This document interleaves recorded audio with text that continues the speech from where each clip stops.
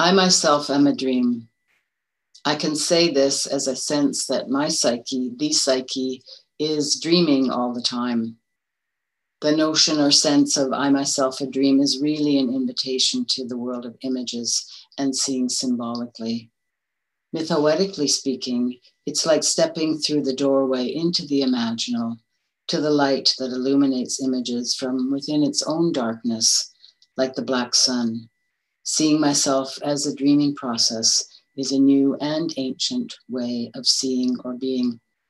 I'm Susanna Ruebsaat. I'm an art therapist and clinical supervisor and counselor and a faculty member at City University.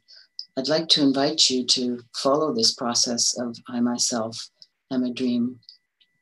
For example, if we were to take the perspective that our life and all the characters and encounters we experience are dreaming processes, how might this affect us? Any person in our waking life may carry hints of what is often hidden from us, an inner dynamic that is dreaming us, just as we can carry their deep dreaming processes.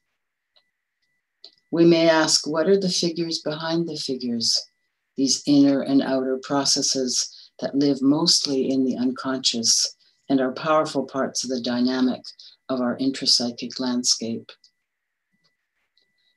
Knowing I myself am a dream allows me to see my experience as a mirror of the myth that is living through me. What would that be like for you? Who is here in the waking world in your life that walks and talks the inner journey? What do these living images inform us of?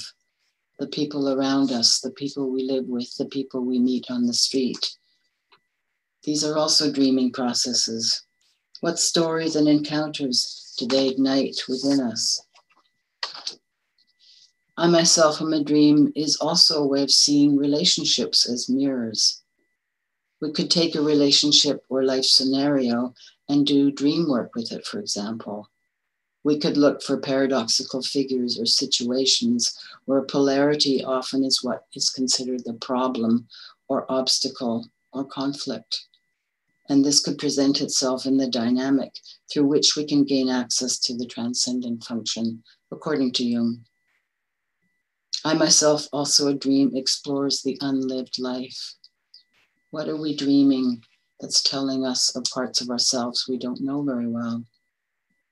I myself am a dream creates access to the child archetype, a primary archetype which endlessly has innovative energy that moves us from the past into the present and into the future, moving the dream forward. The courage and resilience of the child archetype keeps us leaning towards learning and growth.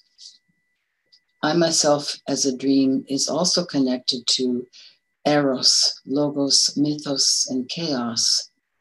These have been human dreaming processes that have been cultivated over millennia and take us into the collective, the archetypal. So moving the dream forward, where do I go? We can explore our experience more deeply, more collectively, and more personally when we say, I myself am a dream, and even recognize polyvagal responses such as fight, flee, freeze as moments of transformation, if these are dreaming processes. And finally, who is the dreamer? I invite you to join us in this process of exploring I myself am a dream. Thank you.